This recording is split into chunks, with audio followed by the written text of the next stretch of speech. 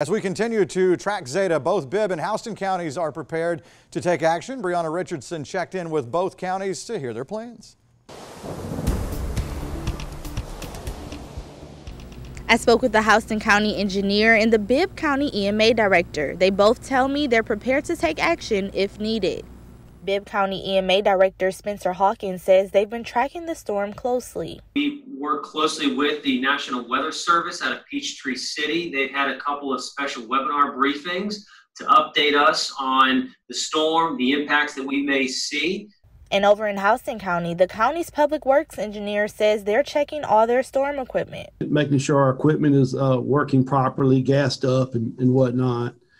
Things like generators and chainsaws, sump pumps, grappling trucks to pick up the debris on the side of the road. Both counties are prepared to do all they can. As any storm, a hurricane starts approaching the southeast United States, we start paying attention to it. We follow the track, we see what the impacts are going to be, and then we start notifying our emergency management team.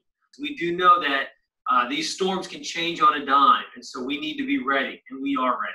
Every storm event's different, whether rain or ice conditions or whatever, but generally on almost all of them, we start out by, like I mentioned earlier, getting our equipment ready, making sure everything's ready to go, and then having the employees take action if we need to.